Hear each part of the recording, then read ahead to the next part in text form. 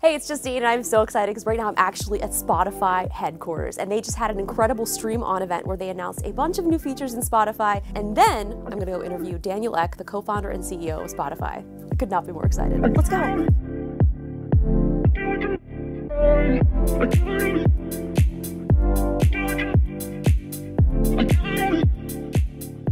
Oh my gosh, Daniel, thank you so much for chatting with me today. This is so exciting. Of course. Well, I'm happy to be on. I've been watching your show for a while. So yeah, happy to be here. That's so cool. Thank you. And I have been a Spotify user for a very long time. Like, I don't even really remember how I got an invite, but I don't even know what the year was. But it was a long time before Spotify was really readily available. Yeah. So I just remember making a lot of people jealous. Yeah. And it's funny because I looked it up just before. So I think you got it through Sean Parker back in the day, as one of their really, really early people here in the US who got it. That's wild. Do you remember what year it was? That must be probably 2010. Wow. So 13 years ago. That's a really long time. Yeah. And I think it's also been so fascinating just kind of, reading about Spotify, like the beginnings and kind of your career. It's so inspiring. So do you want to give people who may not be familiar, like, how did Spotify actually come to be? Yeah, sure. I'm born and raised in Sweden. And, I had two big passions growing up. I had music and technology. And I was kind of one of these kids who never could pick. I was always like playing an instrument, and I was always dealing with computers and technology in some shape or form. And I got lucky enough to start a company, did pretty well, ended up selling it. And as I was thinking about what to do next, my co-founder and we started hanging out, and we didn't know we were going to start a company, but he kind of suggested to me, look, I mean, what are your passions? And I said, well, my passion's always been music and technology. And he's like, well, so why don't we do something in music and technology? I said, well, I don't think that's a great idea. This is like a terrible thing because it's only piracy going on all over the world, and you can't get that to work. And he said, well, okay, but what if you solve that? How would you do that? And I said, well, I don't think that's possible. I think here's all the problems, but I guess you could potentially do this. And I said, okay, well, but all these problems, how would you solve that? And then the why came, and the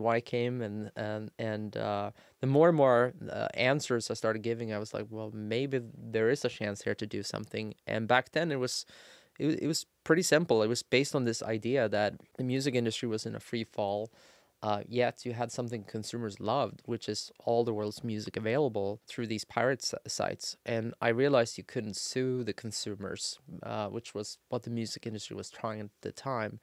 But you had to build a better experience than piracy. And that's where it started. And I realized it had to be legal, and I realized it had to compensate artists fairly for that process. And that's when we started working on Spotify. And it took like 3 years to get all the licenses done. I probably thought it would take 2 months, but that's what happens with these entrepreneur journeys. It goes up and down, up and down. And then we launched, and then it took another like 3 or 4 years before we were able to launch here in the US. Yeah, and I just love that journey, and I just feel like it's so cool to hear, and I think it's inspiring for a lot of other entrepreneurs and even creators. And where Spotify is now is really, it's pretty impressive, like what you guys have done in the music industry, making so many jobs for actual creators, being able to do their passion. And what I love so much about the Stream On presentation is you focused a lot on creators. And I think it's also interesting because we all say the word creators, and that encompasses so many things: musicians, artists, podcasters, and even audiobooks. Yeah. What are some of the things that you guys launched today, or whenever you guys are watching this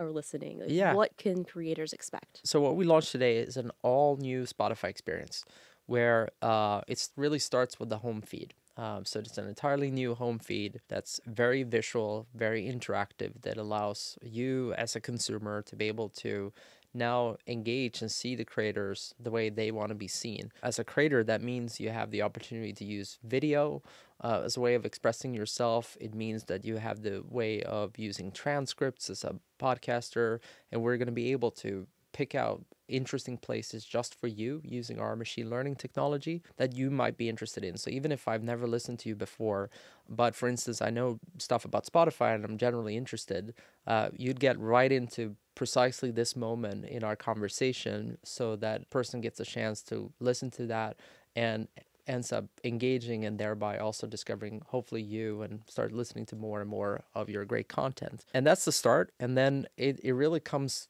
through an entirely new, updated experience where everything from our search and discovery also changes with more ways for you to discover great content, more great new tools for you as a content creator as well to reach those fans. No, it's awesome. And my sister's so sad she couldn't be here because we host a podcast together. And we started during the pandemic and we found Anchor. And it was honestly life changing. Everything was so Oh, simple. amazing. And I was like, okay, we have to make sure we're shooting video because when Spotify launches video, we need to be ready. 100% So right. from the beginning, that was our entire plan was like, when you guys launch, like, we're here, we're ready. So that is something that I'm super excited that you guys are really leaning into. So for people who may be interested in starting a podcast or who have audio podcasts, what kind of features are you guys, helping out with for video? Again, as you mentioned, video took sort of the front stage center today for us at Spotify, and for us, it's an important way to express yourself both as a creator, but I think we're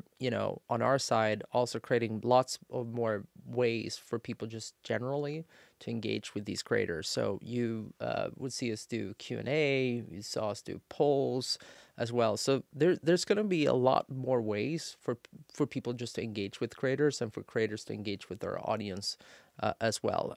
We also updated an entirely new podcaster for .spotify.com, which is our tool that allows now Anchor creators to get the benefit of all the other great Spotify tools that you get access to. And of course, as you mentioned, rolled out video now for all creators, no matter what hosting platform you're using as well. It's really cool. I know I'm very excited about it. Something else I thought was really cool is the countdown to albums for artists. It's a big deal, many times like a podcast, say, you may work on an episode, but you may have a pretty regular frequency of maybe releasing content weekly or bi-weekly, but an artist, when they're working on an album, sometimes that process might take a year or even 2 years. So it's very important for them to be able to, as they're dropping a single, for instance, build that kind of excitement and anticipation for the album as well. Having that product, we've seen gets more than 80% to listen to the album than the first week who pre-saves the album. That's such a great idea and super helpful for artists. Another thing is AI is pretty much the top of everyone's mind today.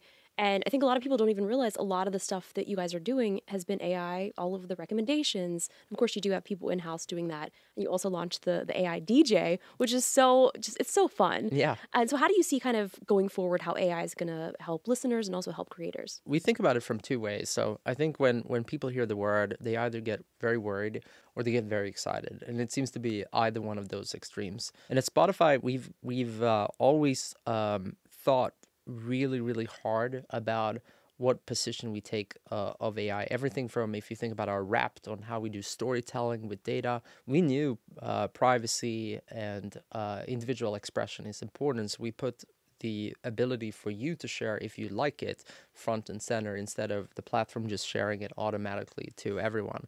That's just one example. But then even in terms of recommendation, we don't try to maximize the time spent in app.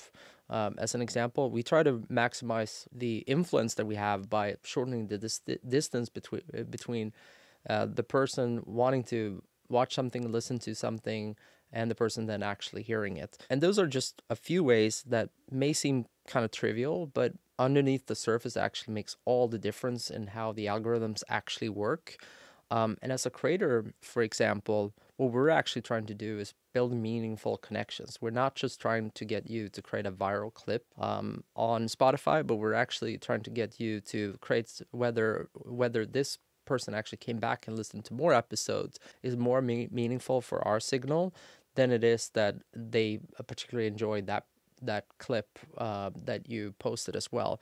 So it just fundamentally works very different underneath the surface than other platforms. And for us, I think that means if you're a creator, that means you can really trust that you can build an audience on Spotify and you can be able to sustain that audience. And we don't shy away from that responsibility, including, of course, helping creators with monetization as well. Yeah, and I also saw you guys were doing merch and ticket sales and that kind of things. Obviously, I'm not a musician, so I guess for musicians, traditional ones, like what are you guys doing to implement more of like the merchandise and extra monetization streams? Yeah, I think you're touching on something that's very important. So the way we're looking at the world is there are obviously lots of types of creators that we were talking about, but perhaps the most important definition for us is whether you're doing it to share content with your friends or whether you're actually trying to do this as a business. Mhm. So, Spotify, we want to be the best home for you that aspire to be professional or are already a professional creator. And that means we have to do things a little bit differently than a platform where, for instance, you're focused mostly around communication with friends and family. One of those realization is that many creators don't rely on just one revenue stream. It can't just be around advertising. It can't just be about sort of paying customers, but oftentimes it's both of those things and perhaps even more.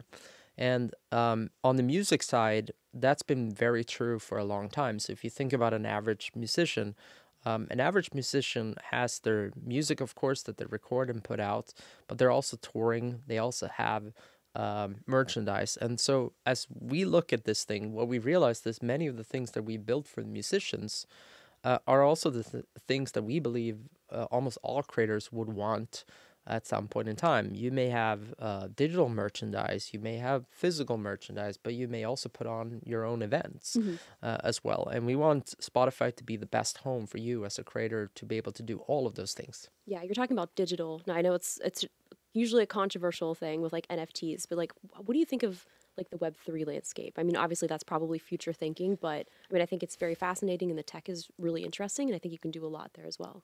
I agree with you. I'm not sure we found the right product just now that Hmm. sort of both captures the imagination, is long term sustainable both for creators and consumers. But I look at it, and the most important thing is we want to allow for as much experimentation as possible to happen. Quite often, what ends up happening is some amazing creator out there figures out something that none of us would have imagined. And it's really through that other people then start learning. I've been, for instance, checking out Mr. Beast and some Hmm. of the stuff he's been doing, and it's pretty fantastic to just see how many other lines of businesses he's building up now on the side too. And I think even if all creators won't be at that scale, I still think the idea is the same, which is you're building your audience, you're building this unique relationship to that audience, and that trust can extend to other things as well, and that's a very big part of the focus we have at Spotify. I think it's also cool you're doing the Patreon integration. And so do you want to talk about how that works? Because I know a lot of my friends and a lot of creators also use Patreon. Yeah, sure, absolutely. So I think another thing that's very unique and different about Spotify is we are an open platform. We believe that the most important thing is to give as much choice as possible, both to consumers and creators alike. And so some others may have believed, oh, well, Patreon we must build all this functionality ourselves. We can't work with anyone else. But Spotify really from day one has always been built on partnerships.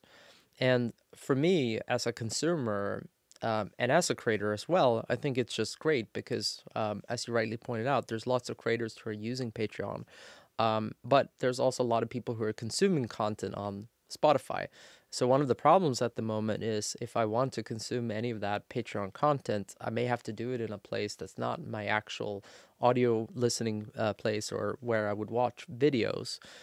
So there's two separate experiences almost. When this comes live, the way it's going to work is that you as a creator is going to be able to link to your Patreon thing, and the consumer can then authenticate against and unlock all the content that you want to make available for your Patreon subscribers as well. And that's just an amazing way. Again, talking about sort of not relying on one revenue model, but allowing you as a creator to have a lot of control over what you want to do with your business, and us just building sort of the tools and the platform that enables that. That seems to be a common Spotify trend. You guys identify a problem and you figure out how to solve it. And I think that's pretty impressive.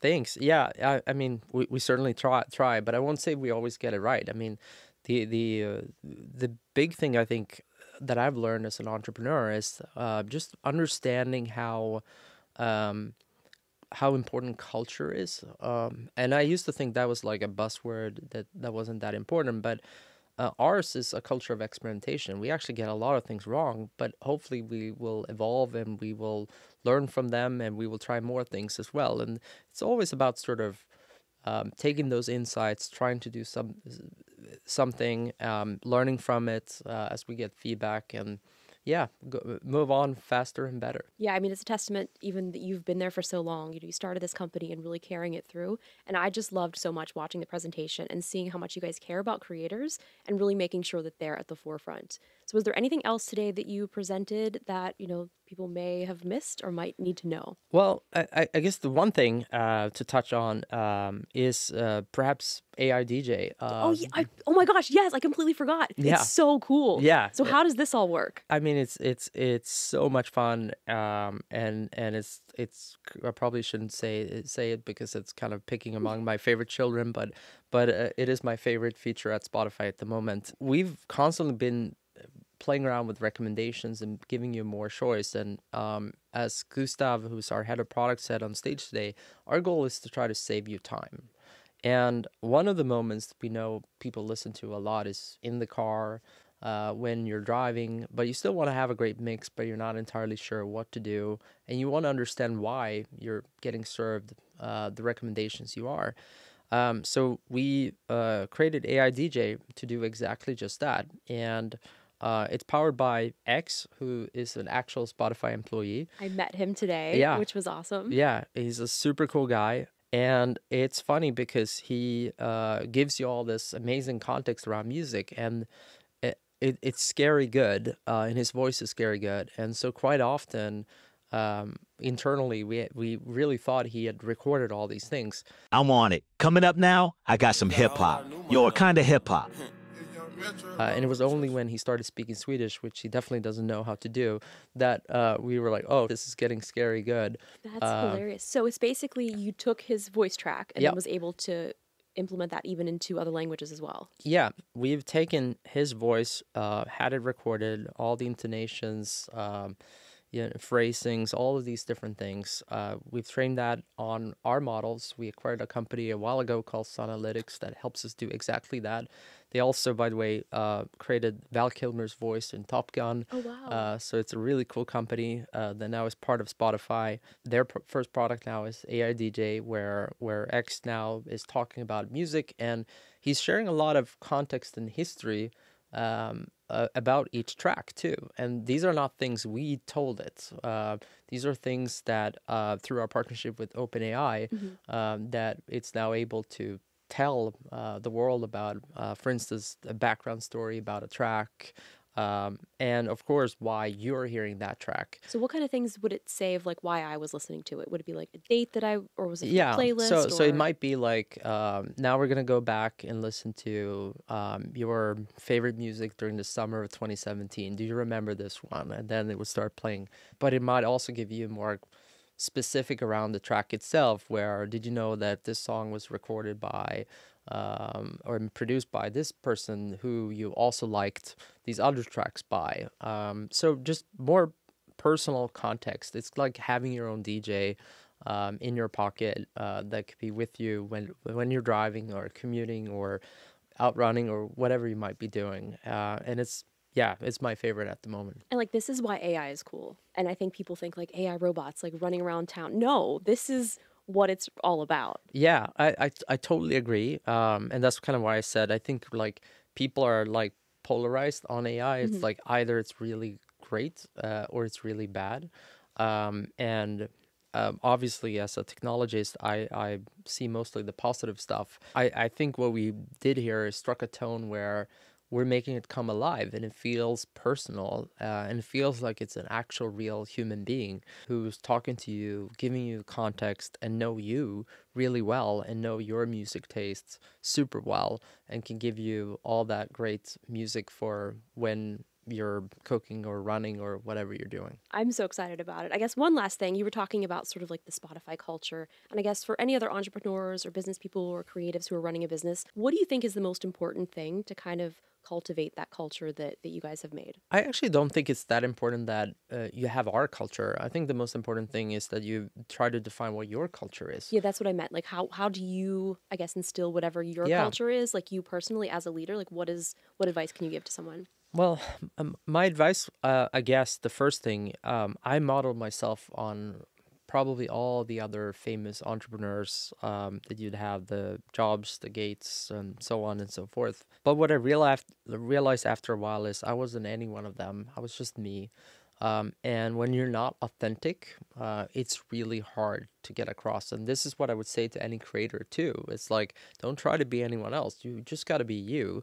And so it took me a few years to find that. And that was probably like the most important part of the Spotify journey when I started being authentic to me and I started asking the company to, have values that were aligned with me too. And that's a highly personal thing as well. And so when I'm watching Spotify today, it's been 17 years. It's kind of crazy because it feels like I've got like this teenager who's Right. kind of unruly. It's not always doing what I want it to do, but you can definitely see yourself in like bits and pieces of what it's doing. Yeah, it's pretty crazy that way. But I would just say, be you, be really authentic, and then be consistent. Just you have to reward the positive things you want to see in the culture, and you have to try to very, very fast and clearly when you see something that's not marking up to that culture you want to build, go in and fix that. Well, thank you so much for chatting with us today, and we'll see you guys on the DJ. Yeah, thank you. Thank you so much.